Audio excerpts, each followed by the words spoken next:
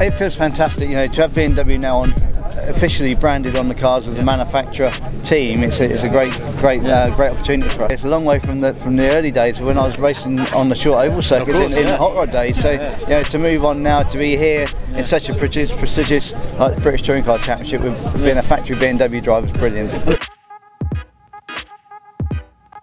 To be honest with you, I remember when I was a kid, you know, I used to make a Mini and make them out of stock cars and play this, and there was a group of us, we'd go every week to we used to call it slot stocks. You know, now to have your own car professionally branded by Scalextric is a dream come true.